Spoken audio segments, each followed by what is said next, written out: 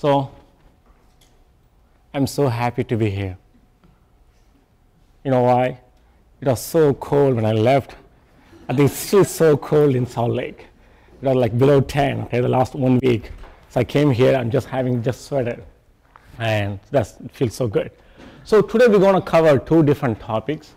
One is angiogenesis. And so I'm going to give you a broad overview about angiogenesis.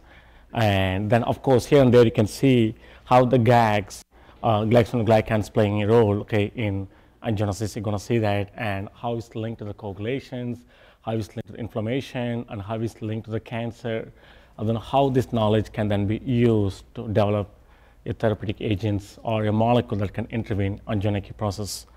And so angiogenesis is very complex, okay, biological, natural process, and also its pathological process. And we know a lot of those things, and also we don't know so much unknown. And so there's a saying in the culture where I've grown up, like you go to the sand, okay, beach, pick the sand, okay, in your hands. So however much you can take, you take. That's all you can hold. How much is left outside? There's so much is outside is left that you can't scoop with your hands. So knowledge that we have right now, we think so much we have, but so much is unknown. And so that's the message that I hopefully would like to convey towards the end of this meeting. And the second topic that I want to cover about sialic acid. So this is an unusual carbohydrate which occupies often the terminal position of various glycoconjugates and regulates pathophysiological process. And so the two distinct topics we're going to cover, the first one is angiogenesis. So you all know what is angiogenesis by definition, right? Angiogenesis is the process by which you develop the blood vessels.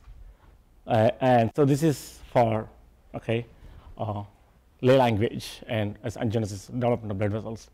There's so many fundamental steps involved in making blood vessels. And so there's a paper that talks about as many as 28 biological steps involved. One would be differentiating the stem cells into becoming progenitor cells for endothelial cells.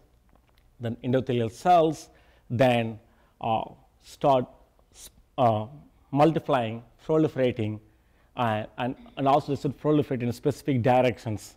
They should form a two-dimensional layer, 2D layer, or 3D layer, whatever you call. And then they have to fold themselves, and then they have to extend, forming the tubes, and then they have to branch, and then they have to rewire again themselves. It's not like it's disconnected tubes coming out from different places. And they also have to penetrate into various tissues, matrices, and then integrate and then connect all the organs. Because all the organs in our body, brain, lung, heart, kidney, liver, and the peripheral tissues, skin, all needs the nutrients. And the nutrients means oxygen, water, food, and carbon skeletons like glucose. So all the nutrients, energy that you need for the cells to survive, it has to come from the blood vessels that carry these nutrients and oxygen and energy that you need to get from. So this angiogenesis is a very, very important process that has to penetrate as many cells and tissues as possible. That's why the organs can survive, and hence organisms can survive. So it's a complex biological process, but it's a fundamental process. Without that, we won't be here today. And there's so many molecules involved. There's thousands of molecules involved, proteins, lipids, and carbohydrates, and some of which are listed, and like FGFs, some of you know like about fibroblast growth factors, vascular endothelial factors, then TGF-beta alpha, IL-1s, IL-6, and IL-8. I'm sure Krishna's group would be interested in IL-8. And they also play a role in angiogenesis, and PDGF, hepatocyte growth factors, tumor necrosis factors, histamines, and keeps going on, and also various integrins and adhesive proteins, and also like ion channels, which is not listed here, and then proteases and protease inhibitors, plus last but not the least one that we are interested, proteoglycans. And proteoglycans composed of glycosaminoglycan side chains, could be HS, chondroitin sulfate, or dermatan sulfate, or keratin sulfate, then attached to the core proteins called proteoglycan. So many, many more things are involved, but some of which are listed here. And one way or other, these factors are known to interact with the proteoglycans That's why these things are tabulated together and shown here. And so, can you tell me 2 places where the angiogenesis is therapeutically important?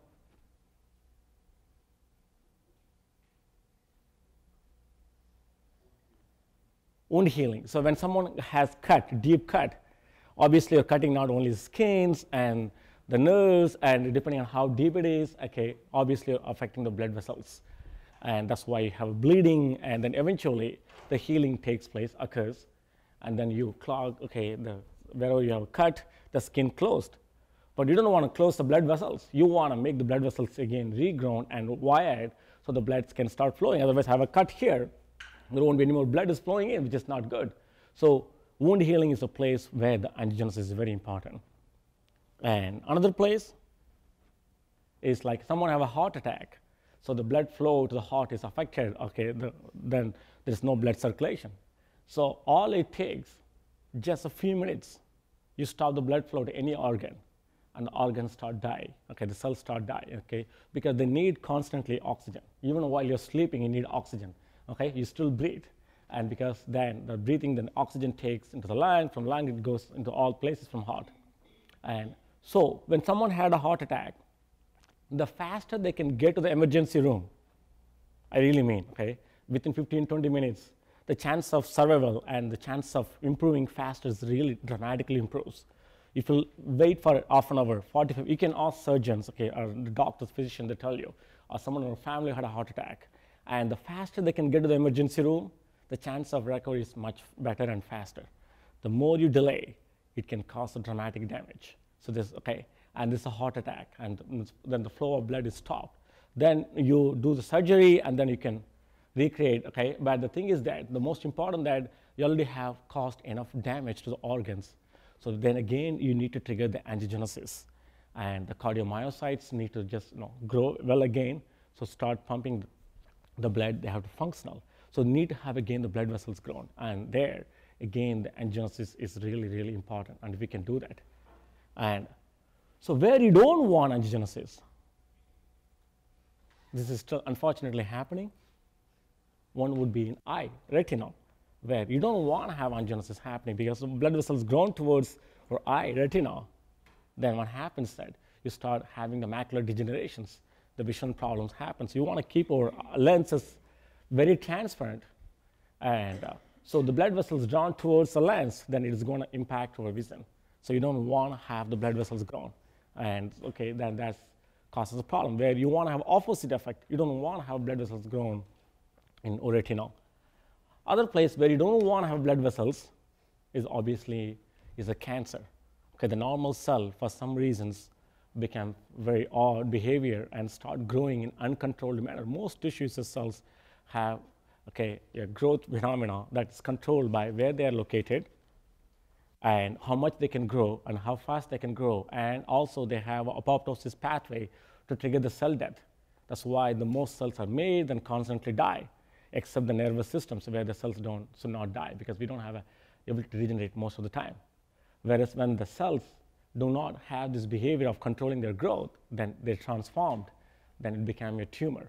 Then they have uncontrolled growth. And there what happens, any cells to grow, it doesn't matter, normal cell or tumor cell, to grow, they need the nutrients.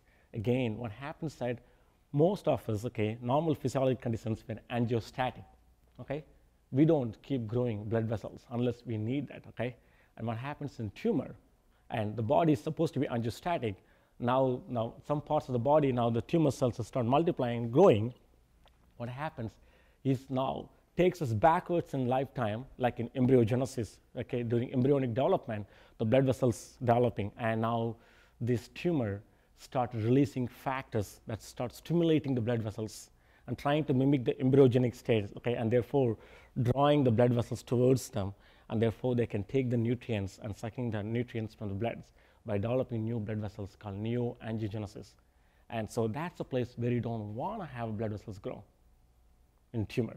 So here and there we can see how but the thing is that even though this is not we wanted the tumor angiogenesis, but by using the tumor angiogenesis, we'll learn more about what are the factors that control angiogenesis, and we have developed so much knowledge, not from so much from embryogenesis, okay, from angiogenesis that happens during embryonic development. But we learn so much from the tumor-associated angiogenesis.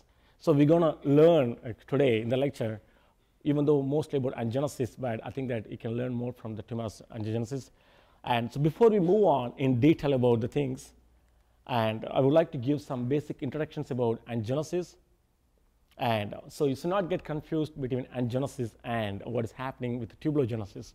So what happens that in the very first stage, and you have angioblast that comes from stem cells. Now they're dedicated themselves to become the blood vessels, and they become angioblast. This angioblast eventually differentiate in to give the endothelial cells. There's so many steps involved. We don't still understand how this happens, the whole steps. But once you have endothelial cells, now the endothelial cells proliferating, they still be in touch with each other, and then they start folding themselves, and all like they're making the massive the tissue like stretches like a cord, okay? And then what happens? You do hollowing, okay? Like you're scooping out the things inside, and then you start forming the tube, and that is called vasculogenesis or tubulogenesis, vasculogenic tubulogenesis. And then what happens? So you don't have just a tube-like molecule, okay, the structure, and then you want to have a branching. And then you want to have a sprouting, and then you want them to wire and connect and integrate with the tissues and organs.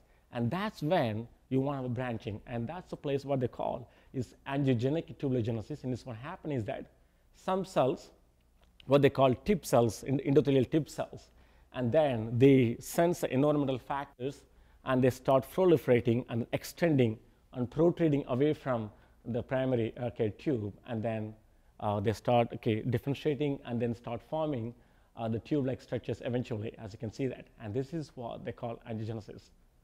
And so we have tube-like structures, other organs as well, other places as well. And one is made by epithelial cells, which is shown here. And the endothelial tube, okay, that's basically forms of blood vessels are shown here.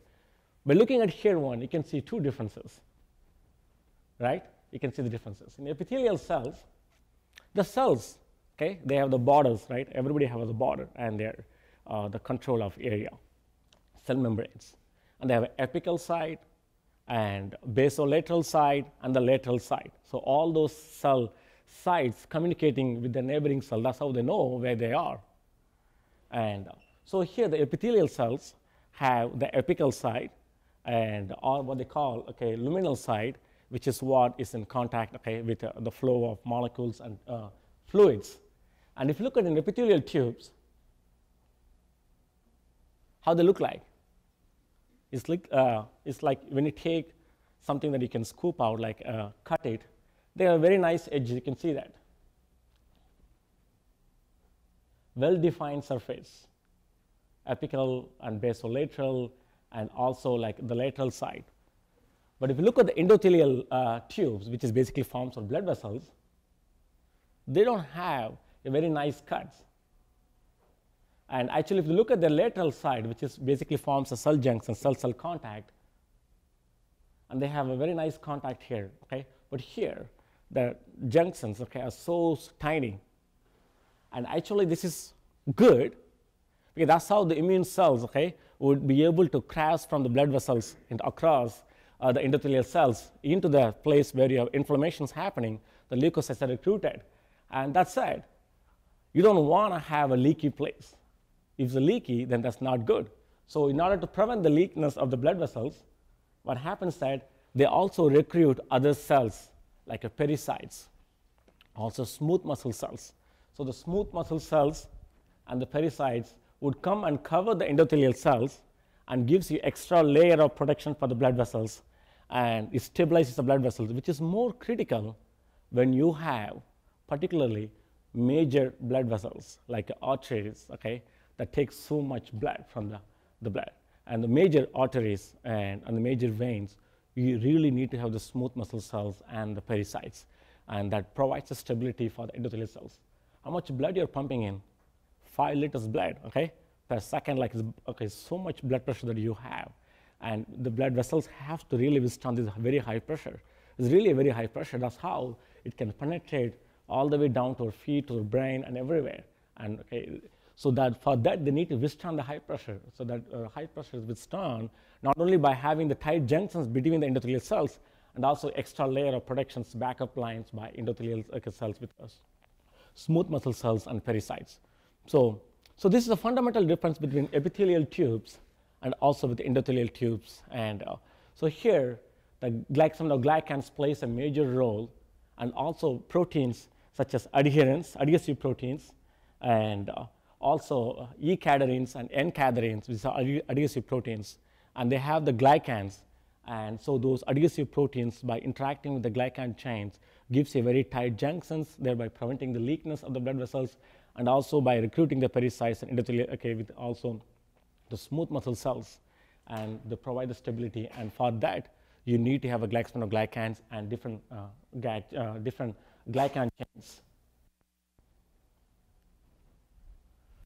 So this one, this slide talks about how this hollowing or creating the space that results in forming the tubes. And there are two different ways this can happen. One would be, once you have the massive endothelial cells proliferation happens, it forms cord-like structure, right? This forms this one.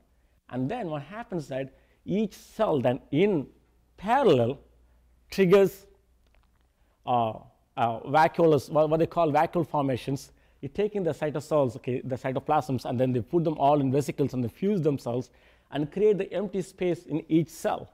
This they call cell hollow. This is happening in parallel everywhere, and then eventually they all get connected, and that results eventually transforming in forming the hollow that results in forming the tubes, and that's how the blood will start growing, flowing in.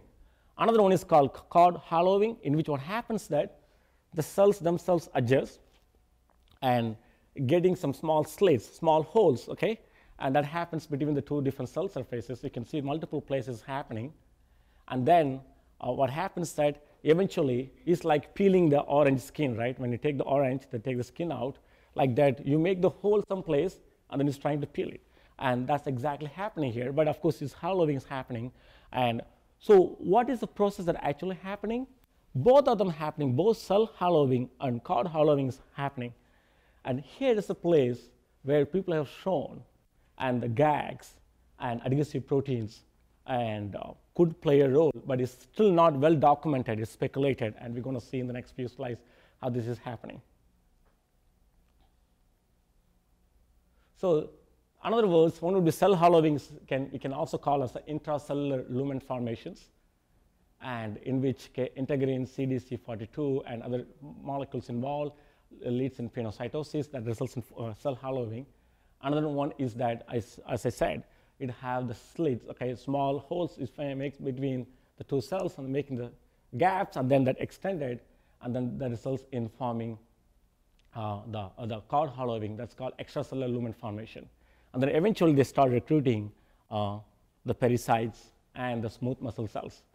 And so where the hollowing or the lumen formation, the GAGs or other things play a role. And there's so many different proteins are involved, and some of which are listed here. You can see that most of those proteins also interact with glycosaminoglycan chains. So this slide discusses in detail some of the most steps involved. So by using the Drosophila as a model system, there's a group shown that the hot lumen formation, in which there's a molecule called roboslit. So roboslit, so robo is a receptor, the slit is a protein ligand, and this roboslit interactions is very critical for the blood vessels, the pattern formation. And the roboslit is also important in another place, in action guidance, because the left side of the brain controls the right side of the body, and the right side of the brain controls the left side of the body. If I'm using my arms, this one, my right brain controls this, asks me to move my hands, my arms, fingers. And now I'm doing this body, part of the brain controls this one. So for that to happen, the trillions of neurons are wired. And it's not 1 or 2 or 3 or 4 or 5 or thousands or millions. You're talking not billions, trillions of neurons are wired. And that wiring requires during early stages of development, and these neurons are connected, and they need to know which neuron they have to be wired. If you miswire, what happens? You don't want that to happen. So the wiring is very, very critical. And so then the neurons should know when to cross the midline, the left-right axis that we have left-right axis. They should know when to cross. And it seems like, not seems like, the robo-slate interactions. Robo is a receptor which is expressed by migrating cells like the neuronal cells. Slate is a protein which is ligand, protein ligand secreted either by the extracellular matrix or neighboring cells or the neuronal cells. And those robo-slate interactions would tell whether you are a welcome partner or you're supposed not to be here. And the same robo-slate interactions has also been shown to be critical here. Not so, in two different places. One would be in cell hollowing and, and also in pattern formation. And so they give the guidance for the blood vessels to move in specific directions and so forth. And so that's the robo-slate. And where the GAG come into play a role. So the robo-slate interactions, like FGF receptor interactions, are happening much better, happening in a likely manner that you wanted in the presence of heparan sulfate. So heparan sulfate is a sulfated polysaccharide negatively charged molecule. And when this robo-slate interactions happens, this interaction sometimes is weak, sometimes strong. You want to keep it that way because you don't want to have a strong interactions. When these things happen, they realize that, oh, I don't want to be here, then they should be able to withdraw so quickly. If the interaction is so strong, it's already happened, it's become irreversible, that's not good. So often the biological process interactions are very weak. And they like to see each other, this is the right place to be and the right partner to be. If they are, then other factors come in and stabilizes those interactions. And the heparan sulfate happens to be playing the role of stabilizing the interactions. And thereby, once it becomes a fruitful, they know that this is good, then the heparan sulfate kicks in and stabilizes those interactions. And so this is the place where the heparan sulfate suggests to play a role in stabilizing the robo-slate interactions. And that is actually not attractive interaction, it's a repulsive interactions, and thereby it repels and it gives the shape and lumen formation. And another molecule is called cadherin, and E-cadherin. There's two different cadherin. One is the endothelial specific cadherin, another one is called N-cadherin. One is expressed on the apical side of the blood vessel, and the one that forms a lumen. You also have an N-cadherin, which is opposite side of this one, on this side, and that gives you cell polarity. So basically, robo-slate and the E-cadherin gives you cells to polarize themselves, to realize which side is apical or which side is a luminal. The luminal side is the one where the blood is flowing, okay? And so keep in mind the cell now is just differentiated in endothelial cells from angioblast. It has no directions. It doesn't know which is the luminal, which is apical, or which is the basolateral, and which one is going to eventually recruiting. So it has no directions, okay? And so for that, okay, then what happened? It has to be polarized. So cells should know immediately, okay, I'm going to now forming the blood flow direction this side. This is going to be lumen, okay? And this is going to be apical side. And so they need to polarize themselves. So how they can polarize? So by bringing in molecules onto the cell surface on one side, and then scooping the other molecules on the other side of the cell surface, and thereby they can polarize and they can make the cells to distinguish themselves. This is a lumen and or the apical side, the basolateral side.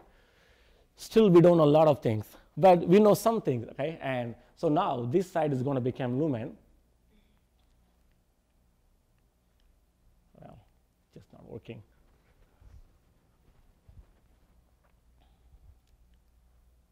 So the green one is the robo-slate. That's where they're localized. And then the flanked by these E-cadherin molecules. And E-cadherins, okay, are endothelial cadherins, adhesive proteins, and they're glycosylated. So the glycans of the E-cadherin on this one would interacting with E-cadherin on this side. And so E-cadherin is a glycosylated protein. It has a lectin-like domains. Lectins are the proteins which bind to carbohydrates.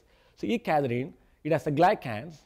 The glycans of the E-cadherin on this one would be interacting with the lectin domains of the E-cadherin on this side, and thereby now they can fuse, they can interact, they have adhesion happens, okay?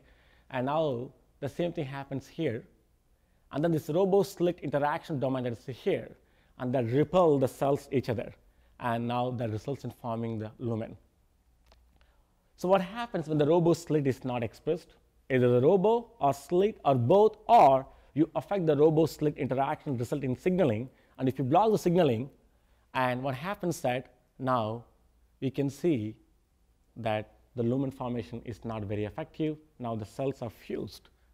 And that means that the blood vessels are not going to be having enough lumens, enough hollowing, and therefore what happened that there won't be enough blood flow. Obviously, this is going to be lethal. The organism won't survive.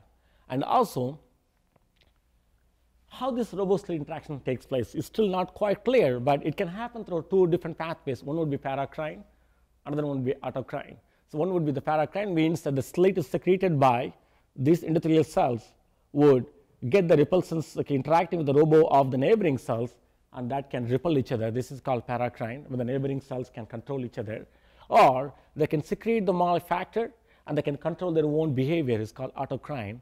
Where the same cell secretes something, then interacts with the same receptor robo, and then thereby it can make the cells to repel each other. And so it can happen through either pathway, we don't know exactly. And also, they have other roles as well, both roboslit and ecadrin. It can also change the cell shape. And if you look at the wild type cells here, and now as they start forming the lumens, they're bending, they're changing the shape of the cells here. Whereas in the mutants, and it appears that there's not big change in the cell shape. And basically that prevents some, because of compromised roboslit interactions and signaling, and there's no dramatic changes in the cell shape. As a result, now they lose their ability to have the lumen formation, and hence it affects. And you can see that the lumen shape in the wild type is nicely formed here. They're somewhat crooked, they're not stable, and so forth. So this slide talks about how from angioblasts that you talk with, then forming the tubes, vasculogenesis, then is having sproutings happening.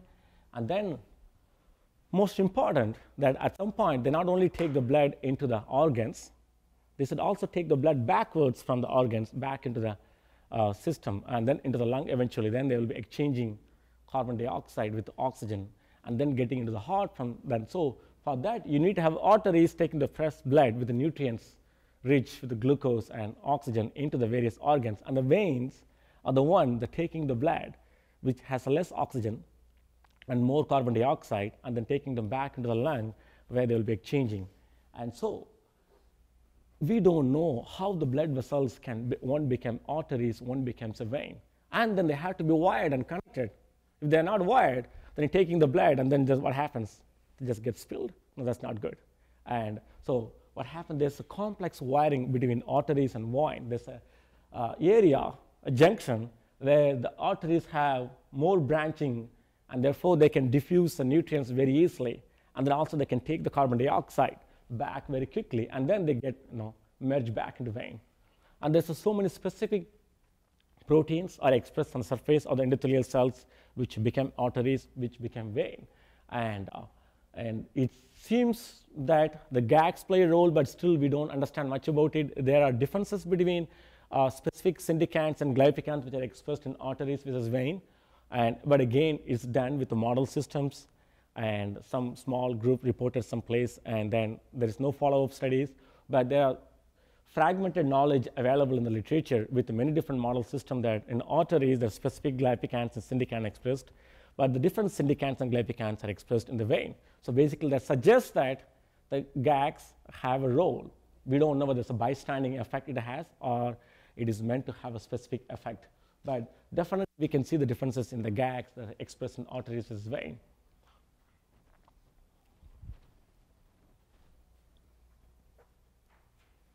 So this slide basically brings directly into the role of GAGs in the blood vessel pattern formation, and like nice network that you have arteries and vein and branching and how the pattern formation.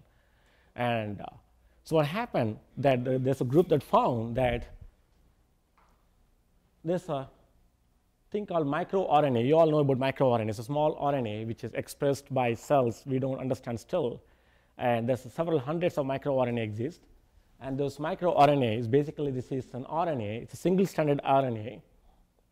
What it does, microRNA, some of you don't know what it is. Because microRNAs are small RNA fragments. We don't know exactly how this happens. And so now the small RNA fragments gets secreted. Not secreted means from gets formed then what happens is that this microRNA, small fragments, binds to 3' and translated region, okay? You have a gene, right? The DNA that becomes RNA, then becomes eventually protein. So you have a 5' region that becomes the N terminal of the protein. You have a 3' region that becomes the C terminal of the protein. And then you have also 5' region untranslated, and that's where the transcription factors can bind, then that can trigger the transcriptions, the DNA becomes RNA, and then when the RNA is made, it also makes a little bit more extra part, okay, on the 3' side, which is not going to be coded, untranslated region, okay, which is not going to become protein, but it still gives some stability for the RNA, mRNA. So the 3' untranslated region has some extra domains. And this microRNA, this single-stranded RNA, binds to the 3' region beyond the coding region, okay, untranslated region, and then that destabilizes or stabilizes. And in this case, this microRNA called microRNA 218, this small fragment, and binds to certain RNA and destabilizes, and thereby prevents the translation of an enzyme called GLCE. And this GLCE stands for glucuronic acid epimerase. You all know, some of you know, the C5 epimerase is an enzyme which converts the iduronic acid into glucuronic acid. Glucuronic acid into iduronic acid by converting the configuration of the C5 position. And this enzyme is very, very critical. And because iduronic acid is required for binding to FGF, is required for binding to VEGF, is required for binding to a number of other proteins, and antithrombin requires at least one iduronic acid, 2-sulfiduronic acid. And so this C5 epimerase, which catalyzes the conversion of heparan sulfate, glucuronic acid, iduronic acid, and also this microRNA 218 not only affects the epimerase, it also happens to affect 6-OST enzyme, which does the 6-O-sulfation of heparan sulfate, and also to some extent it affects the 3-O-sulfation of heparan sulfate as well, 3-OST3 in particular. So it affects the C5 epimerase, it affects the 6-O-sulfation, 6-OST enzyme, and 3-O-sulfotransferase isoform 3 in particular. And thereby what happens that this heparan sulfate is required, as you know, as I told you, to stabilize the robust-slit interactions. And so, but now this microRNA 218, which blocks the expression of C5 epimerase and also 6-OST and 3-OST3 enzyme, and thereby what happens that now these enzymes are not translated or they're not produced enough quantity, and therefore now you have a totally different heparan sulfate structure. And the heparan sulfate, which is less epimerized, which doesn't have enough 6-O-sulfate, it doesn't have enough 3-O-sulfate groups. Keep in mind 3-O-sulfate, after all, is a rare modifications. In 100 sulfate groups, you may have only 1 or 2 3-O-sulfate groups, but that still may be very important. And so now this heparan sulfate, which lacks iduronic acid and 6-O and 3-O, now is not quite efficient in regulating robust-slit interactions. And now the robust-slit interactions now is stabilized by the heparan sulfate. Now they can't stabilize the robust-slit interactions. As a result, now what happened that it doesn't have a nice blood vessel pattern formation. Isn't it so interesting? Like a microRNA, which affects the translation of the enzymes involved in making heparan sulfate, thereby you modify the structures by affecting the specific heparan sulfate, and now you affect the robust-slit interactions, and therefore now you lose the ability to form the pattern formations, blood vessels. And so of course this is embryonically lethal. And when they're expressed too much of it, what happens? Of course, they are expressed. The reason is that once the pattern formation occurs, you don't want them to just go backwards into your pre-embryonic state or like the pre-vessel formation state. Because once the vessel is formed, you want to maintain the patterns. You don't want to have a robust slit comes back and tells it, oh, well, okay, you don't belong here. Then what happens is trying to start rippling it, which is not good. So that's why you want to have angiostatic. So production of microRNA, now after establishing the pattern formation, it now prevents unnecessary signaling that could have an unknown, means unwanted effect. Therefore, the microRNA production is natural, it's not pathological, but once you overexpress in the very early stages of development, that's how we learned that the heparan sulfate, which is production is regulated by this microRNA, which affects the interaction, and hence it affects the endothelial cell migration and pathfinding, and hence the pattern formation, blood vessels in particular. So another aspect of that I want to talk is still very fascinating to me. And so this is the blood vessel that you have. I have one question. Yes. So for angiogenesis, this HSPG segregates robustly, or you said it's a repulsive interaction. So repulsive interaction means what? Like if they're moving away from each other through HSPG, or Yeah. like in like physical scenario? Yeah. So I said the roboslate, robo is a receptor. The question is how exactly heparan sulfate gives you repulsion. This is like physical repulsions and or what, right? That's the question. Right. Like Yeah.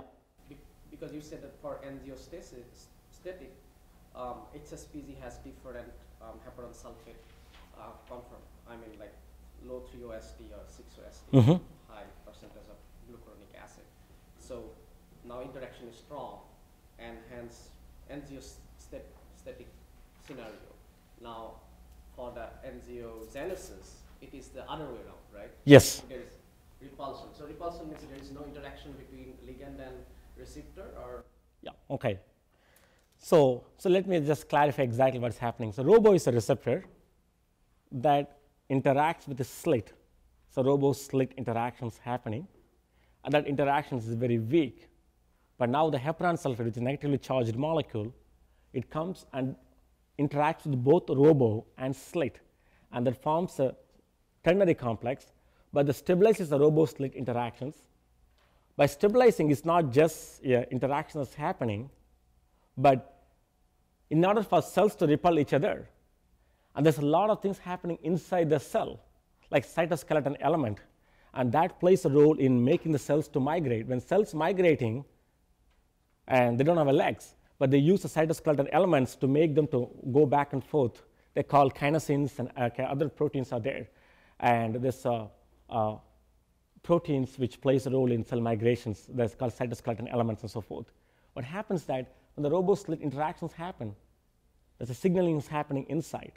And that signaling that just goes into the cell, and that triggers the response for the cells to start migrating. And that's what is now they're going towards each other or going away from each other.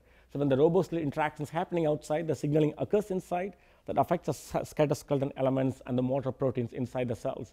Rearrangement occurs, and thereby they know that they're in the right place or the wrong place. The wrong place, they start going in specific directions. Because they should also know which directions to go. If someone is coming with a gun to shoot you, and you don't want to walk towards that person, you want to walk away from that. You need a sense. The cells sense that kind of information when that interactions happen. That's what I mean. Repulsive means it's not the physical repulsion that's happening. So when the interactions happens, that is not the repulsive interaction. That's an attractive interactions between the robo and slit that stabilizes by the heparan sulfate, but the results in repelling the cells, not the repelling the robo and slit. The robo and slit are attracted and stabilized by the heparan sulfate, but that triggers the signaling, and the signaling results in making the cells to be closer and further apart. And even though I said the robo-slit interactions are repulsive force, and thereby cells will be moving away from each other. And keep in mind, there are 4 different robos, receptors. There are also splice variant. We don't understand still very much about it. For example, FGF receptor, there are only 4 receptors are there, FGF receptors. The splice variants, we take them, we have 116 different FGF receptors. And we have, so far we know 22 different FGFs. Likewise, in the slit, we have 4 different slits, and they also say the 5 and 6 slits. And we have 4 different robo receptors that binds to the slit. And some of the robo-slit interactions are repulsive for the cells, and for axons to be repelling each other, and blood vessels to repel from each other. And also some robo-slit interactions are attractive, depending on which robo receptor binding to the slit, and which slit binds to which robo. And that have both attractive. I didn't tell this very early because it's already very confusing. If I say that, it's attractive or repulsive, what are you talking about, And this is exactly happening, And so they're trying to figure out whether this is the right things to happen or not. There's so many different robos, and their isoforms, and the slit. And some of the interactions leads to cell attractions. Some of the interactions leads to cell repulsion. So this attraction repulsion is the physical repulsion attraction that is because of the robo-slit interactions. That's different from attractions and repulsions, Is that clear, Mawsum? Anything else? Okay, so now we have the blood vessels. Some of the vessels, is micro vessels. Some of them are macro vessels. Some of them have, only the short distance they will be traveling and invading into the tissues. Some of them go for long distance. So you have longer vessels and thicker vessels and thinner vessels, and how the endothelial cells would know how long they can just proliferate and how thick the vessels should be. So when the cells, endothelial cells, already differentiated, and now they're proliferating in response to VEGF, and the VEGF binds to VEGF receptor, and that interaction is again stabilized by heparan sulfate. Without heparan sulfate, you don't have a very stable VEGF receptor interactions. So when now this VEGF signaling occurs, cells are proliferating. You don't want the cells to proliferate randomly everywhere. You want them to have some directions and to proliferate. So now you have this blood vessel. This is a long axis. It's already formed the blood vessels, okay? It's a long axis. What happens that, so cells can proliferate with respect to this long axis in parallel direction, or they can go in a perpendicular direction. When the cells are proliferating perpendicular to the long axis, it elongates the blood vessels. When the cells proliferating parallel to the long axis, it gets thicker, larger vessels are made, and that's how the arteries are made. And is triggered by the VEGF. So VEGF, we all know, it proliferates cell, but it's also found VEGF not only triggers the proliferation, it also gives the direction of the proliferation, what they call morphogenesis. And so morphogen, you know that it gives a gradient and then it gives a shape. But here you are giving a direction in which the cells to proliferate, thereby you can make the thicker vessels or longer vessels. And so that requires a different kind of VEGF signaling, and we still don't understand how this happens. We only know that VEGF, and it's important for the proliferation. We also now know that the VEGF is important for giving the direction in which cells propagation occurs. And we also know heparan sulfate is very important. And so that's where we stand right now.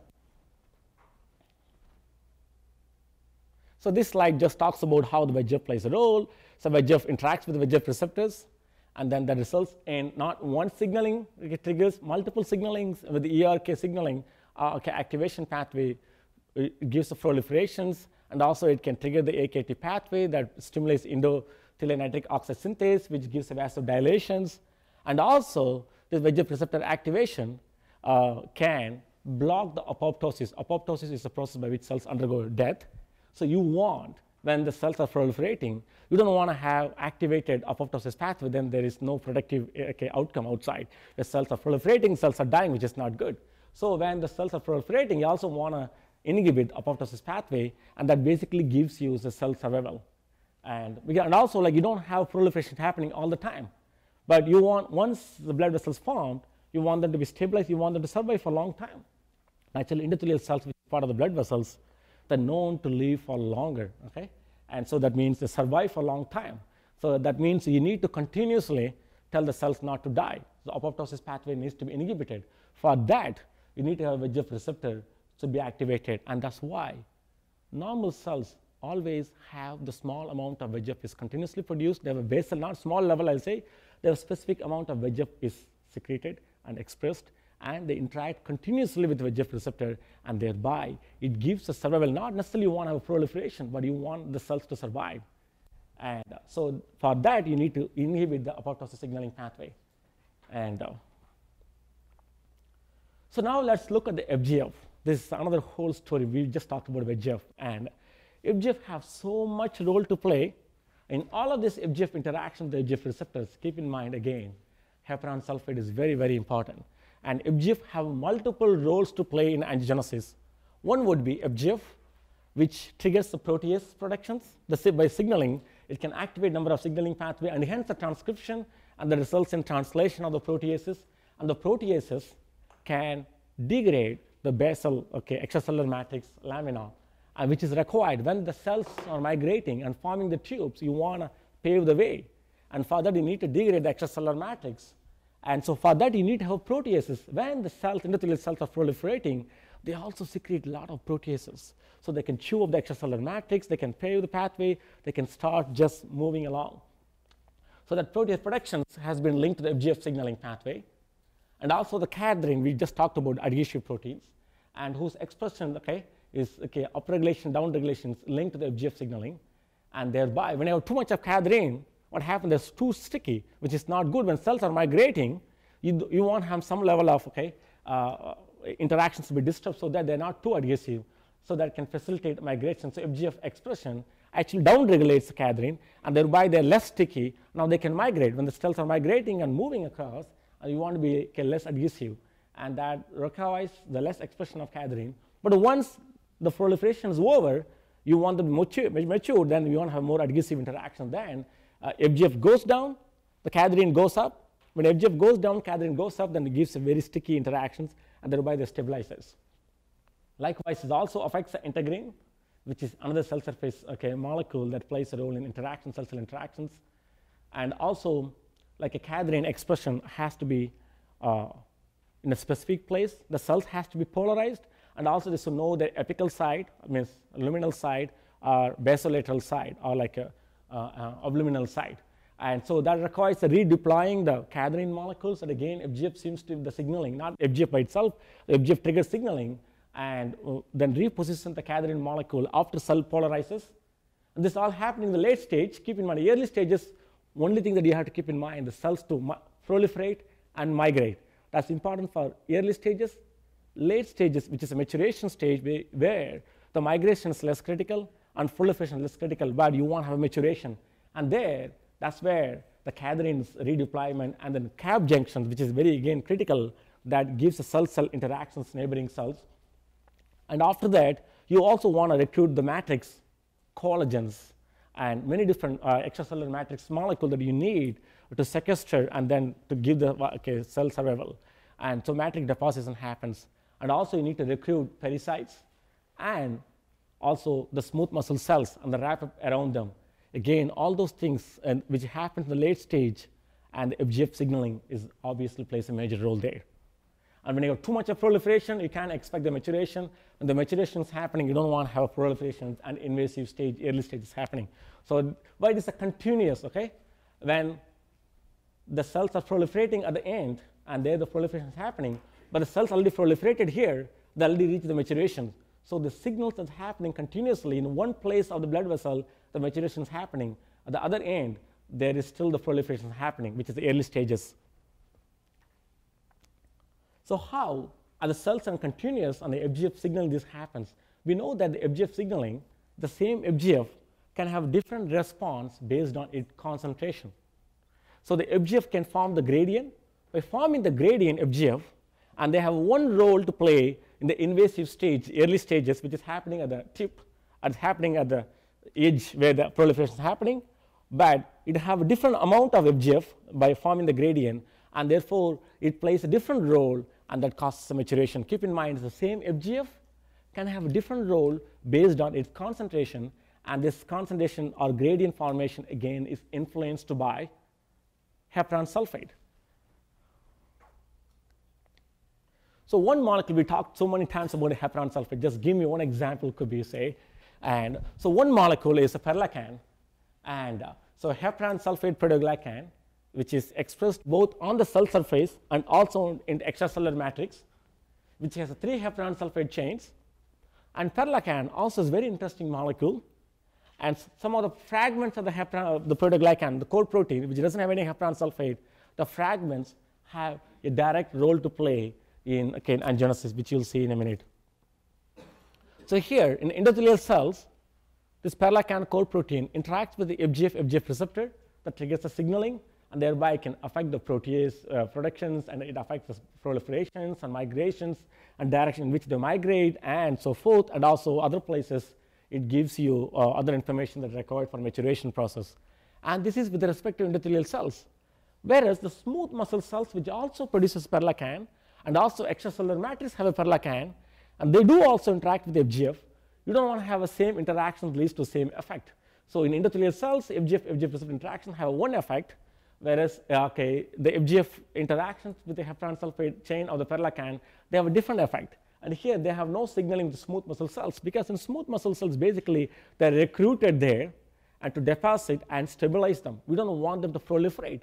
If they proliferate, what happens? It can cause a number of other vessel problems. And one case, we know that when people have the stent, when they have a cardiac problems and heart attack, they have a stent inserted in the body. What happens there? There's so much of smooth muscle cells proliferate, and they call, I think, instant restenosis. I think they call it restenosis. That basically the smooth muscle cells are recruited, they're proliferating themselves so massively.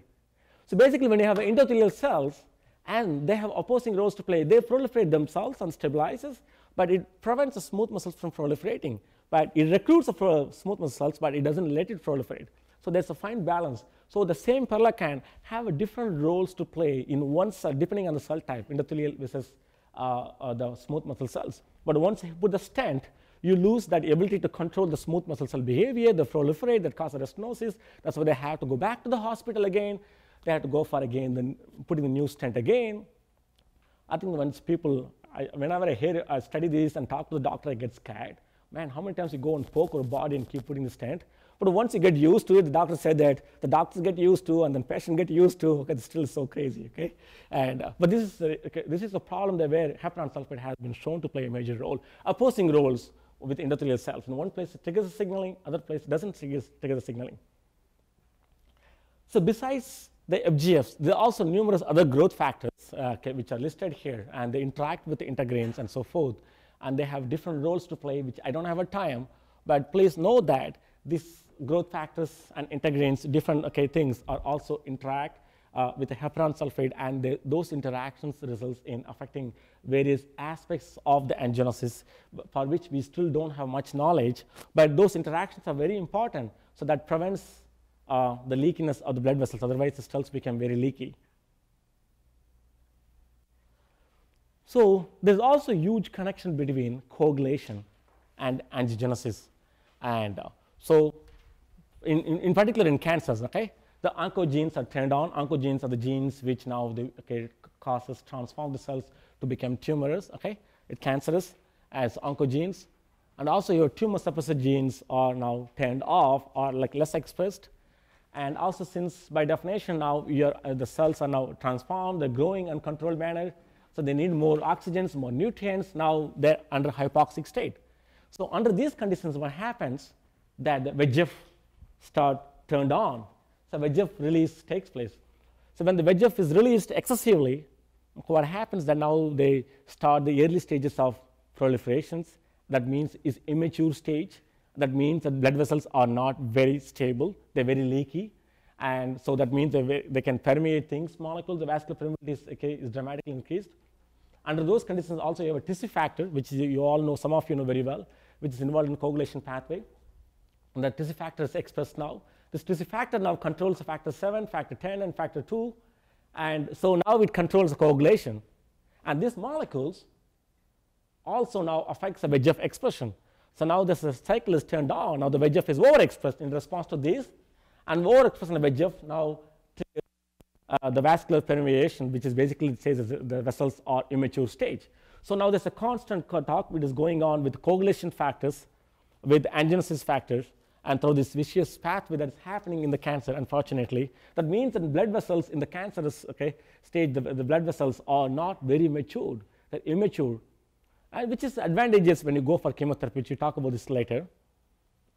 So this slide talks about, you all know very well about hemostatic systems, where intrinsic pathway, extrinsic pathway. You all probably know more than I do, especially Dr. Desai's group know everything this, and I still have to memorize. So, but what is very important is that there's a number of factors involved in the coagulation pathway. They control angiogenesis, and one is the prekallikrein. When it's broken down into kallikrein, it gives a small fragment, and the small fragment is anti-angiogenic, and also antithrombin. It binds to thrombin, right? The prothrombin becomes a thrombin with the help of factor 10A, and the prothrombin becomes a thrombin. Two things happens.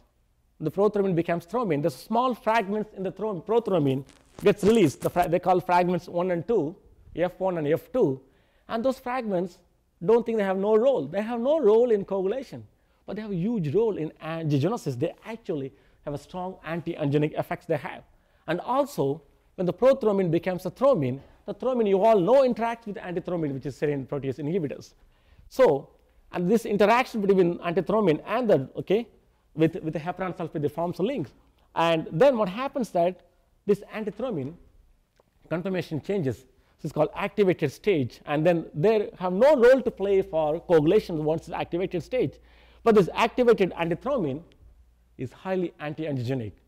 Okay, not the antithrombin, okay, but activated antithrombin is highly anti-angiogenic, because as you know that antithrombin conformation changes, and this changed conformation of antithrombin have a highly antigenic activity. And also there are so many other proteins involved in fibrinolysis, which is totally different. You have plasminogen, this plasminogen activator comes, and then it cleaves them into plasmin. It gives you small fragments, and these fragments, okay, this plasmin, then it gives you angiostatin. And also there's other things that involve, I think the next slide you will see that, which also, so there's factors involved in coagulation, regulates angiogenesis, and also the factor that comes from the fibrinolysis also regulates angiogenesis. So before we move on to look at this on tissue factor, okay, what it does exactly is that the tissue factor, okay, when the wild type, okay, mice, when they have a tissue factor expressed, you have endothelial cells, you have pericytes, and you also have smooth muscle cells. So now they have a nice, strong vessels formation. There's no leakness. But when you knock out the tissue factor, at least in mouse models, what they've shown that, and now the endothelial cells lost their ability to recruit the pericytes and the smooth muscle cells, and therefore what happens, the vessels become very leaky, and it leads to the bleeding. So the tissue factor on one side, okay, it plays a role in coagulation, and also it makes the blood vessels are not strong anymore, and it affects. So that's how the tissue factor role is shown. So this slide talks about the thrombin and multiple roles of thrombin that it plays here. We talked about this prothrombin becomes a thrombin. It gives you two fragments. They call fragment 1 and fragment 2. And both fragment 2 and fragment 1 and 2 together plays a role in angiogenesis. It actually inhibits angiogenesis.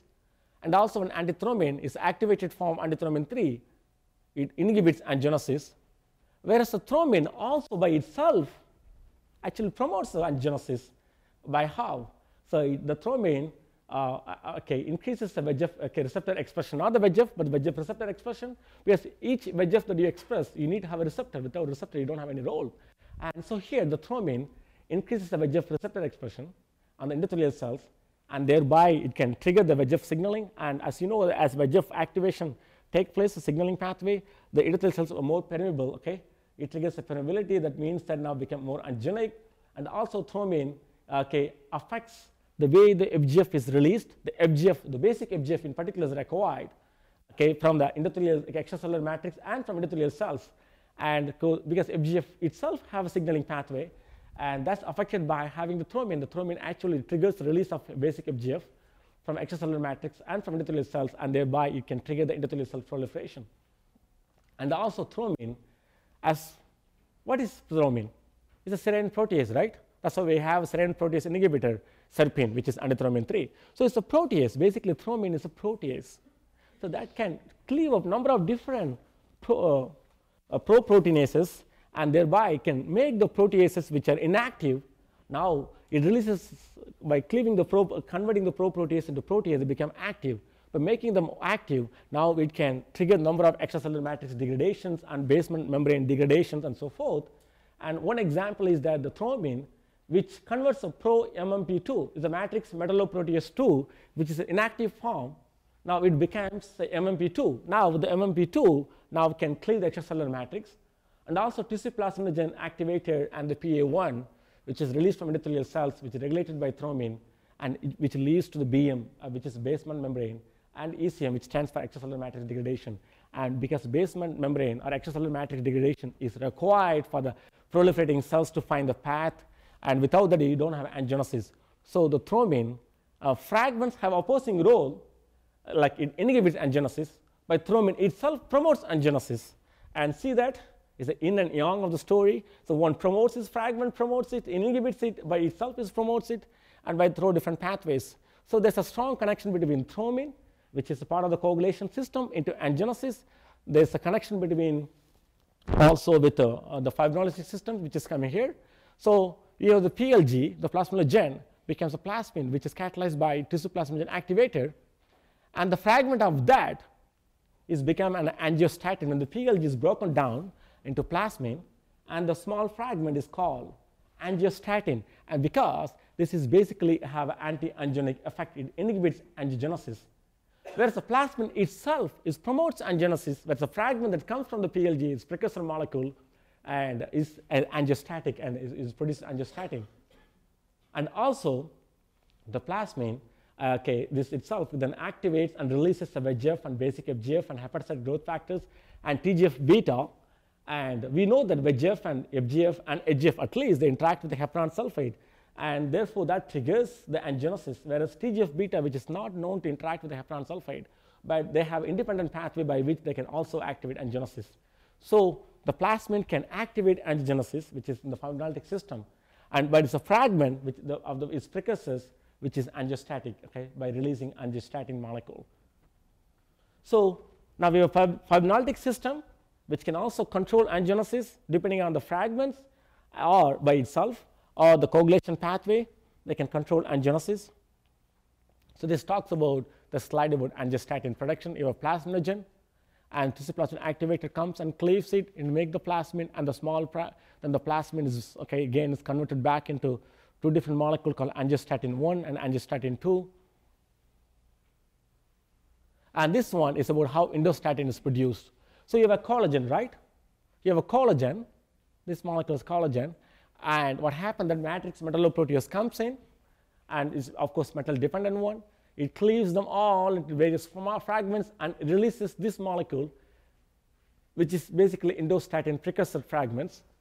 And then what happened that this is further cleaved or pruned or tuned, or trimmed further by the call elastasis and cathepsin L. And then this black one comes off, and now it releases 20 kilodalton fragments, and this is nothing but endostatin. So endostatin is coming from the collagen, the collagen, which is part of the extracellular matrix. But once it's broken down, it now have a different role, and it's endostatin. So it's basically anti-angiogenic, and this endostatin interacts with the heparan sulfate. Interaction of endostatin with the heparan sulfate is really, really, really important, and that regulates angiogenesis. And so this slide talks about various fragments that's coming, fragments of the coagulation pathway, fibrinolytic pathway, and involved, and how it affects angiogenesis. For example, angiostatin, by interacting with alpha 5 beta 3, and inhibits the alpha 5 beta 3 signaling pathway, which is important for cell migration. And also angiostatin blocks the ATP synthase. ATP synthase is required to make ATP, because when cells are proliferating, they're migrating, they need energy. So to spend the energy, so they need to make energy. So means basically they have to make ATP. So this molecule angiostatin somehow inhibits the signaling pathway that leads to the ATP synthase production. By blocking ATP synthase, now we don't have enough ATP produced, therefore you can't trigger angiogenesis. And that's how the angiostatin plays a role. And so also endostatin, which is directly interacts with the heparan sulfate, and heparan sulfate interacts with the FGF, and interaction of HSPG with FGF is required for proliferation and migration and so forth, that required for angiogenesis. But what happened now, that endostatin is competing with the basic FGF for the binding sites on the heparan sulfate, and if the FGF binds, it can trigger angiogenesis. But endostatin binds and throws the FGF out. Now what happens? Now there is no angiogenesis. So there's a competition between FGF and endostatin, and if the endostatin wins, or if endostatin finds a pathway to bind and to the structure, and then FGF is rejected or ejected, then what happens that it blocks angiogenesis. But now FGF is winning, what happens? Now we trigger angiogenesis. So what controls? Is controlled by two things. One would be the structure of heparan sulfate to some extent. Of course, they're both competing for the same site. Then it doesn't make any sense, the structure, because structure is the same structure, they're competing for both. So what controls is the levels of endostatin versus FGF. So in the proliferating phase, in the angiogenic stage, you have more FGF, but you want to have angiostatic, you have more endostatin, then more endostatin binding to the heparan sulfate, and that means FGF is not able to bind, and thereby now it has an anti-angiogenic effect. Of course, it's not just only one thing endostatin does, it also have heparan sulfate independent pathway, thereby it can inhibit, and which are listed here. And the same thing is going on with the tissue, okay, inhibitor, okay, matrix metalloproteases, and PF4, which is another example. The PF4, platelet factor 4, which is released by the platelets, which binds to heparan sulfate. So heparan sulfate is known to bind to basic FGF and VEGF. What happened now, the PF4 is competing with the basic FGF4 and VEGF. But FGF and VEGF interaction with the heparan sulfate is required for angiogenesis. Now, the PF4 is competing. As a result, what happens is that now the PF4 is actually anti-angiogenic. So platelet factor 4, which is released by the platelets, have an anti-angiogenic effect by binding to the HSPG and thereby preventing the HSPG or heparan sulfate to binding to the VEGF and the basic FGF. And of course, they have other roles as well, the PF4. It also affect the pro-angiogenic factors by not just, I think it's most likely through HSPG pathway. It also, PF4 seems to be affecting through chemokine interactions with its receptors, because PF4 is basically another chemokine. There's so many different chemokines. I'm sure Krishna's group knows everything about it. And so it interacts with a specific receptor, and this receptor activation pathway is linked to cell cycle, and thereby it arrests the cell cycle. PF4 arrests the cell cycle, and by binding to the receptor, and therefore it's just not the only one pathway. Each of the molecules have more than one pathway by affecting some of the pathways. HSPG directly plays a role. In some, it has indirect role to play. Yes, awesome. So all these ligands compete for one receptor? So the question is all of these ligands competing for one receptor? As you can see, they have multiple functions. It's likely it's going to bind to the multiple different things. In some places, they're competing for the same site on the heparan sulfate. And also, there are HSPG independent pathways. They bind to the different receptors. And also, they can bind to the same receptor. But keep in mind, the receptors have multiple isoforms. Depending on which receptor isoform they can bind, they have different signaling. And depending on which signaling pathway you turn on, and that have a different effect. So it looks very complicated now. Of course, it's complicated. It not looks like, it is complicated. It's because now what this, if even one thing fails, then we are so, if I look at this, we are so vulnerable that if one thing fails, then it's cancer, game over, right? So now what controls my question is like, what is the limiting step? Like there must be one controlling step which like origin, what I mean? So the question is, as you said, so tipping point, okay, there's only one thing that can go wrong, we're done, we're screwed, okay? But luckily, we are so much evolved, and we don't understand ourselves so much. That's why we are here in the school, educating ourselves. And there are more than one pathway. If we are evolved to come this far, relying on a single pathway, we are doomed like millions of years ago, okay? And there are more than one pathway exists in nature. It seems like it duplicates it. And by having duplicacy, one pathway screws up, other pathways can still rescue. That's why when you do gene knockout, sometimes you don't have an obvious phenotype. Then isoforms. And isoforms have no role to play, but when the major form is gone, the minor isoforms now play a compensatory role. So luckily, there's a cyclic pathway. In the disease, it's a vicious cycle. In the normal physiology, which is a very good cycle to have, because by having parallel pathways, and so it's a selection process, the nature selects that to make sure that we are taken care. If something goes wrong, everything else is turned on. There's a danger signal turned on. So they're trying to compensate. If that also cannot rescue, then you're doomed, okay? But to get to that stage is very hard. That's why not everyone develops cancer. Not everyone gets a cancer very early on. And there's age dependencies, there's genetic factors, there's environmental factors, our habit, our food, and our lifestyle is just not the one factor. There's a multiple things that leads to the cancer disease stage. Like that, there's a multiple factors. So angiostatin, endostatin, both have a common role, which is to block angiogenesis, but they do differently. That again gives an example. So one goes wrong because angiostatin coming from one place, okay? Plasminogen, whereas endostatin is coming from collagen, which is different. So the origin of angiostatin, endostatin, as I just said in the previous slide, they're different. Some different precursors molecule you get, okay? So one coming from fibrinolytic systems, one is coming from coagulation system. So the protein of origin for this are very different. And the PF4 is coming from platelets, whereas this is coming from collagens, and this is coming from this one, other one, I talked about it. So each one is coming from different proteins, from different cell types, and that's how it affects. And therefore, the mechanisms evolved to make sure that there's a parallel pathway exists to regulate and control, but they still try to fight very hard to have a normal pathway. And but when things fail, that's not because of one pathway, it's more than one, and that results in what leads to. Don't get scared, okay? There's more than one pathway exists for us. And so this slide, okay, as you're talking about, gives you the origin of various things, okay? They're not only coming from for example, endostatin is coming from collagen, and this collagen is basically part of the basement membrane, which is not part of any cells, it's coming from the basement membrane, and of course, which is made by endothelial cells, and also made by the pericytes, made by the smooth muscle cells. It's not controlled by the one cell type, the basement membrane, and thereby the endostatin production from the collagen, okay, that comes totally from the cell type independent, but it's coming from the extracellular matrix. And we haven't talked about endorepellin, which is another angiostatic molecule, which is coming from the proteoglycan, perlecan, which we talked about perlecan, opposing roles in endothelial cells versus the smooth muscle cells. But when the perlecan is broken down, it gives a small fragment, and the small fragment is angiostatic, means it prevents angiogenesis, is endorepellin. Whereas the perlecan itself promotes angiogenesis, but it's a fragment, endorepellin, it inhibits angiogenesis. Like the endostatin here, another molecule, small fragments, which inhibits angiogenesis.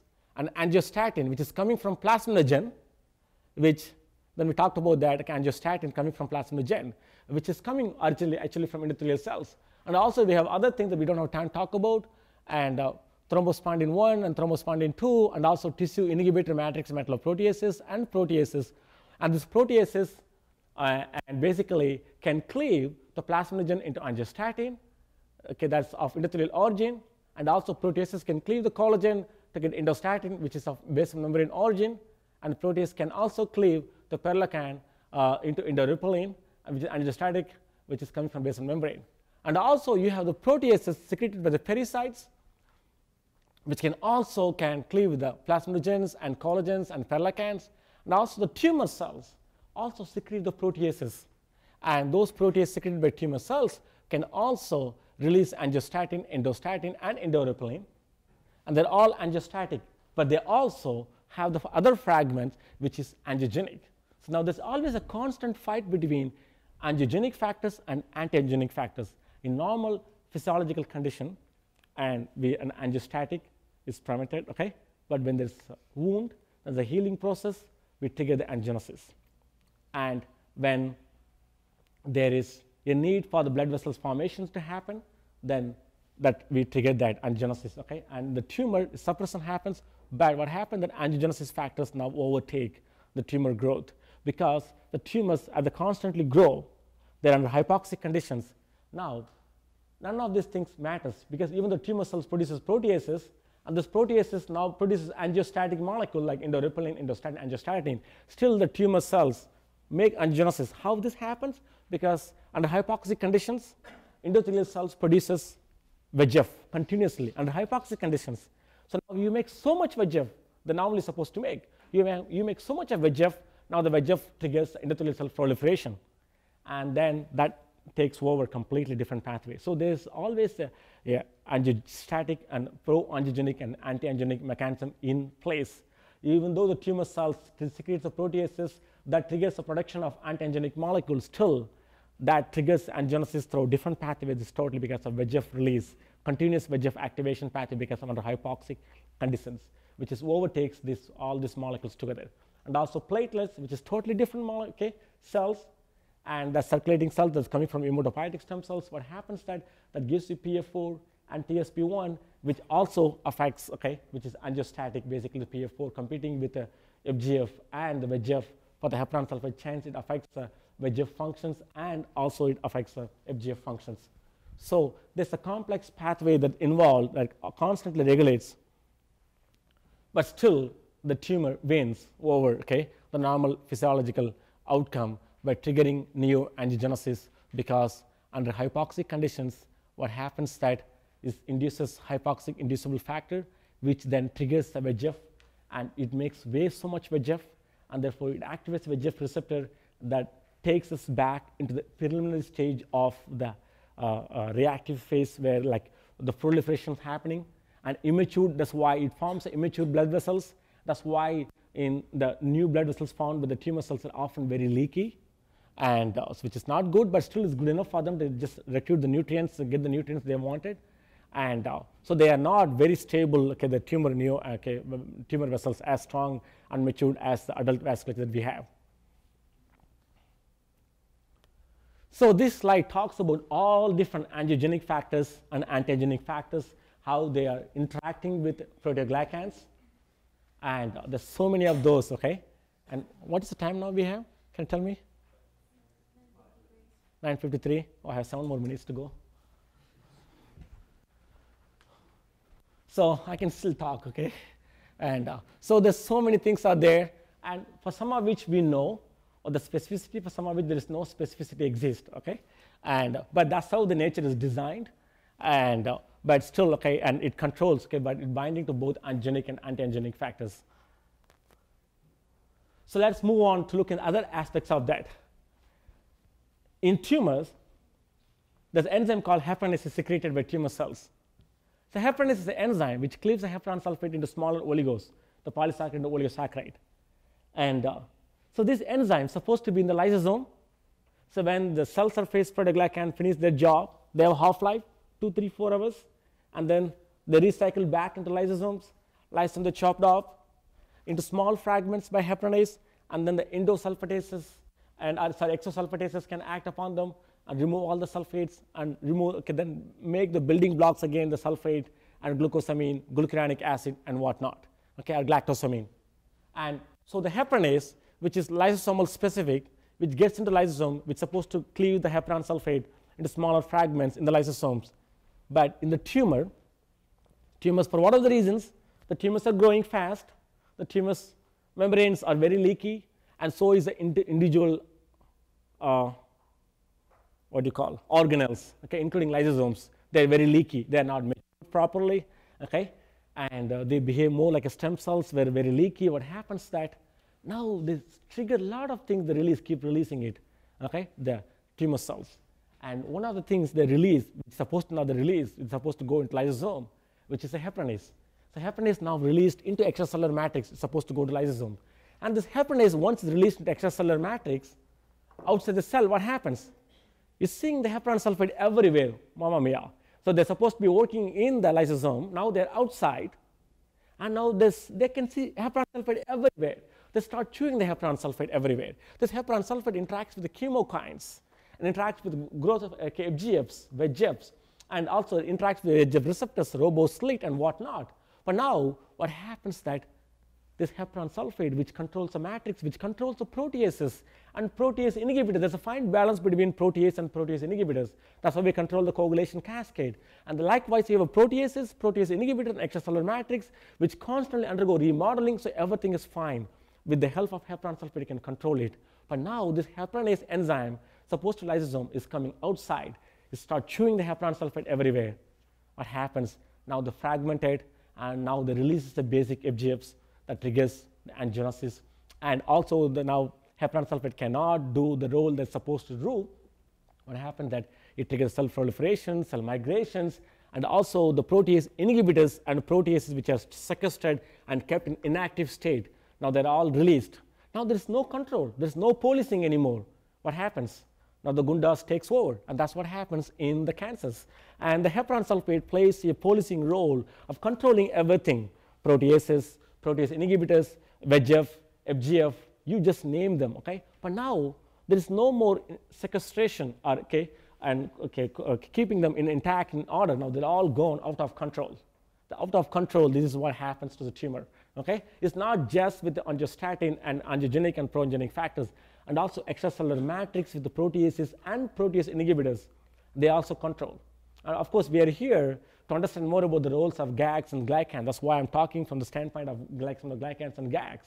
If you go to some other labs which are specialized in proteases, they can talk about proteases' role without talking about glycosaminoglycans. But they all at the end together plays a role. That's why things don't go wrong most of the time. So this slide talks about syndican-1, the role in the tumor growth, and syndican-1, as I said, is a proteoglycan, and it plays a role in cell growth. And and also what happens that this proteoglycan and is here, which interacts with the collagen, it interacts with the receptor, thereby it affects the cell signaling pathway. What happens now is that, including the integrins, and now the heparan sulfate is chewed off in tumor cells by heparanase enzyme, and there is no more heparan sulfate attached to the core protein. And also core proteins can be easily cleavable by matrix metalloproteases and also by other proteases. Now what happened that now the proteoglycan lost its control of everything, and now that you have these integrin-like molecules which are supposed to be adhesive by interacting with the other glycans and other receptors, other proteins, and thereby keeping the cells intact. Now the GAGs are gone, integrins go wild, and they don't know whom to they talk to and interact, and they are gone as well. They're not able to control anymore cell behavior, which is cell migrations. Normal cells don't migrate. Okay, of course, the T cells, B cells, the blood cells migrate, but the normal other cells, they don't migrate, epithelial cells don't migrate. But now what happens that now they start migrating, and because of this adhesive proteins no longer can talk to each other, and the collagens are gone, and the heparan sulfate are gone. And also what happens is fragments can trigger the angiogenesis, and also they can trigger the sprouting and so forth. There's just not one thing, but they do many different things, and this is what happens to syndicants.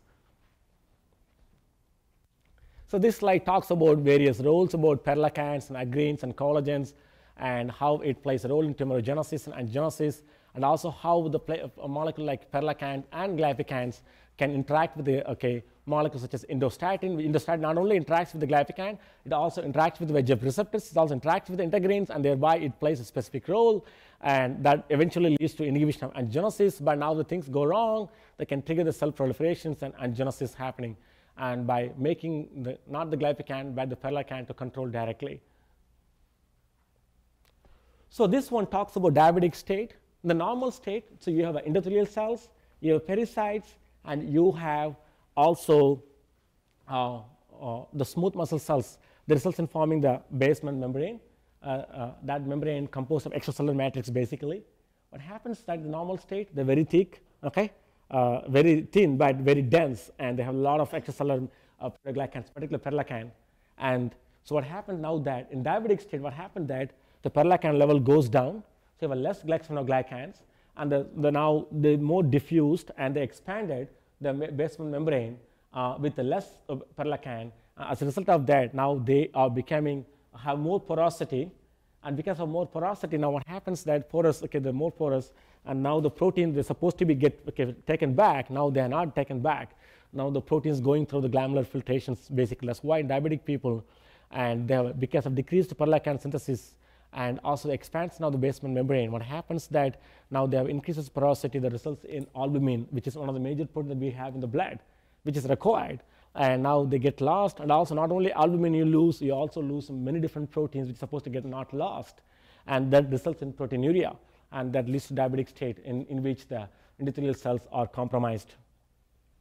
And this slide talks about, we just talked about this endostatin which comes from this collagens, and this endostatin now interacts with the VEGF receptors, is also interacts with the heparan molecules. But what happens that this endostatin now converts the proactive form into the MMP, which is inhibited, and thereby the matrix metalloprotease, which is required for angiogenesis, now is inhibited from preventing the conversion of pro-MMP into active MMP, and also that now endostatin interacting with the alpha beta 1 integrin receptors, which thereby also controls the cell motility and means cell migrations, and also the endostatin interacts with the VEGF receptor and competing with the VEGF, and thereby throwing the VEGF out. It prevents the proliferations. In all of these places, heparan sulfate plays a major role by stabilizing endostatin as well.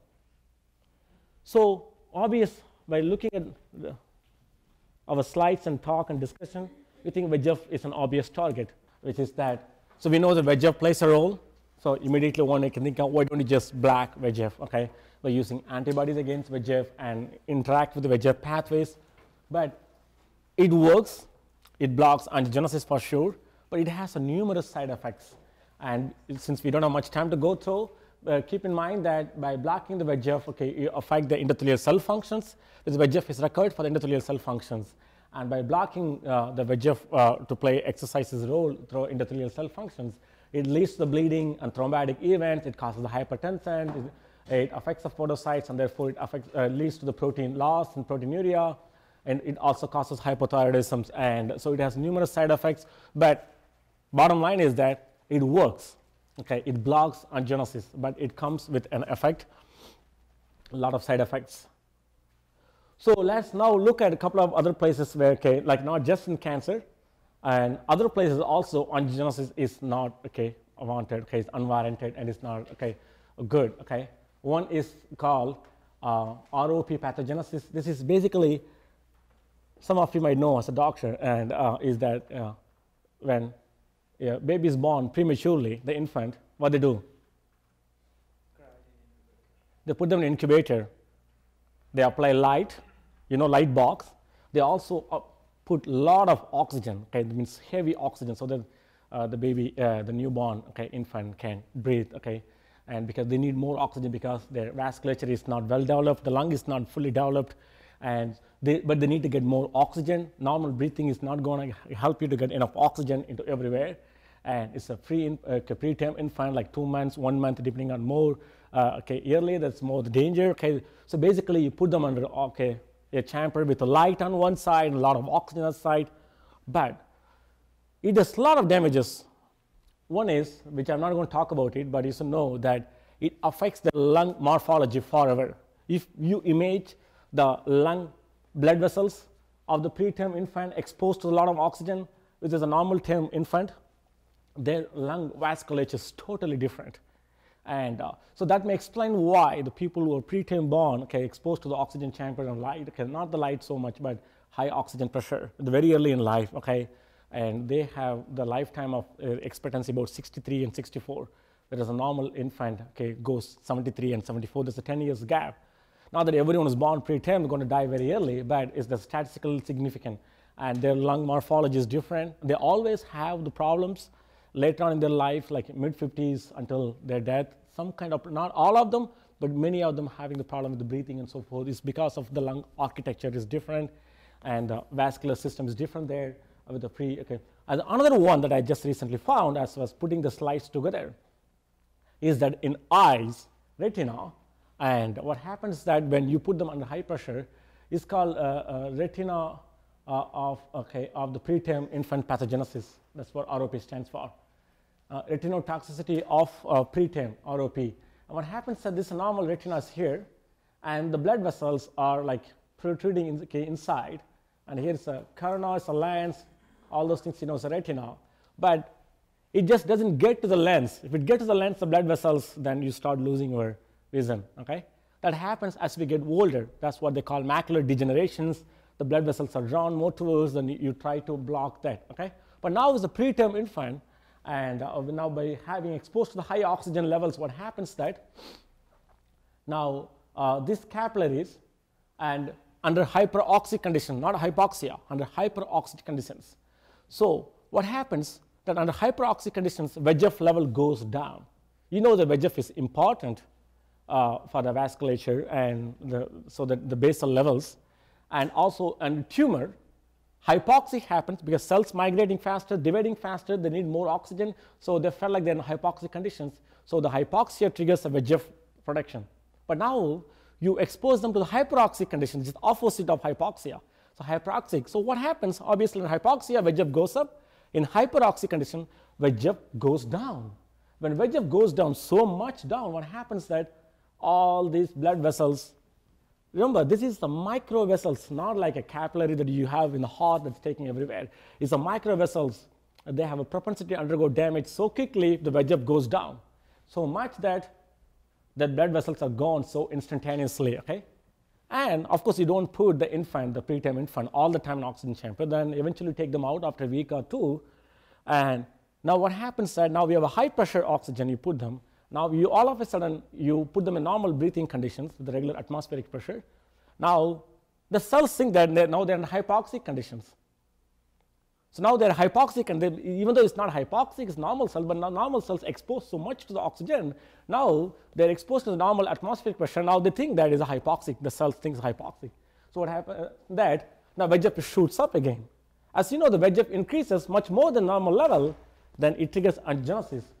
Now what's happening is that now the blood vessels are protruding in all directions, okay, and then that results in forming the new vessels, and that actually leads to the blindness. There's a macular degeneration happening now in the preterm infant exposed to high pressure, and then the low oxygen, hypoxia, even though it's a normal oxygen level, it thinks it's hypoxic conditions, VEGF increased, new vessels, and that leads to the blindness, which is not good. It causes retinopathy. So what they found that there's a molecule called PIGF, is placental growth factor, which also competes for the VEGF receptor. There's two different receptors out there, like VEGF receptor 1 and 2. It seems like VEGF receptor 1 is more critical, okay, here in retina, and then the placental growth factor 1, if you give the placental growth factor 1, that binds to VEGF receptor, and which prevents the increased VEGF that from binding to the VEGF receptor, and thereby can prevent the new vessels formation. Because keep in mind, so VEGF levels also is very critical. Now, by having the PIGF1, binding to VEGF receptor 1, which prevents the increased amount of VEGF under hypoxic, even though it's not a hypoxia, but that's what the cells thinks. And then now, okay, now it prevents a new blood vessel formation. So now this is getting probably into the clinical trials very soon. But please note that the preterm infant, when exposed them oxygen, of course, you rescue them from death, but it have huge consequence to the vasculature by exposing hyperoxia and hypoxia conditions. Okay, this again talks about the molecular mechanism behind VEGF and how this happens. Okay, another place I'm going to talk about the blood vessels is the hypertension. And so you know hypertension is people have a high blood pressure and so forth. And so it's important to treat people with high blood pressure, because if you don't treat them very early on, and so it affects the vasculature permanently, and it has huge consequences. And so the mouse models, it has been shown that when it's called spontaneous hypertension responsive mouse, it's called SHR. SHR stands for spontaneous hypertensive responsive 1. And when they're looking at the vascular network compared to the wild type, they call WKY, comparable genetic background mouse, and you can see there's a lot of branching of the blood vessels and network mismatched, okay, and the network is there nicely.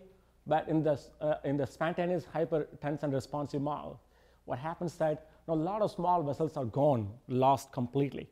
And in some networks, you can see that only the major vessels are there, and the minor, okay, small, okay, branching is all gone. And this is with the small networks, because the blood vessels have macro networks, micro networks, and the different organs, different places.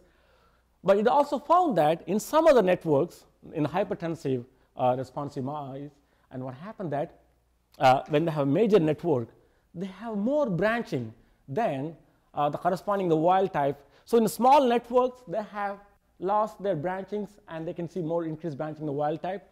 But is opposite in another vasculature, okay, another systems in the same mouse, okay, they have more branching.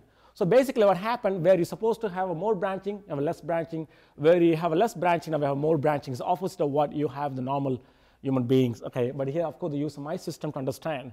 And so therefore, it's very critical to understand that when people have hypertension, it affects their vasculature permanently, because hypertension leads to affects the distribution of the VEGF and VEGF receptor expression, and therefore it affects the branching events, and hence it affects the vasculature, the epithelial network.